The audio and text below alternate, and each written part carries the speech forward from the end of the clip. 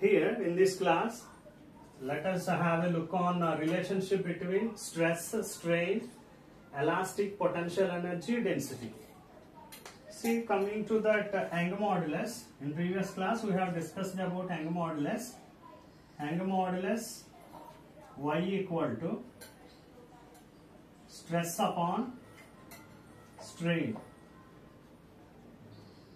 So, the stress upon strain can be written as stress can be written as force upon area, and strain can be written as length upon length, or length upon or change in length by original length, L by capital L.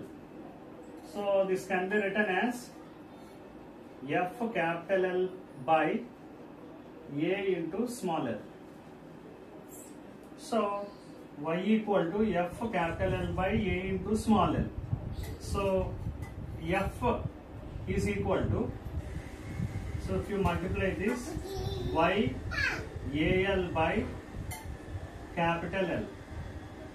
So this is force F. And if you consider the infinitely small work done, dW equal to F dot small elongation dl. Due to application of force, there is a small elongation, that is dl.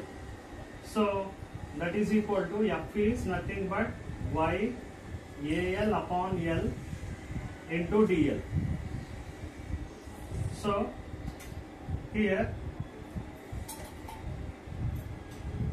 this can be written as, here Y is constant, A is constant, and L is constant.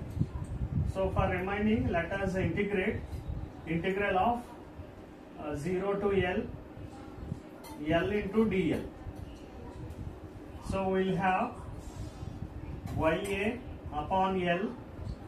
After integration, we will have L square by 2. So this can be rearranged as Y A L upon L into L by 2. So this is the work done, and that is YAL upon L by 2. And here YAL upon L is nothing but, so dW is equal to F into L by 2, or this can be written as 1 by 2 F dot L, or the work done is nothing but elastic potential energy U. So this is capital U, and energy density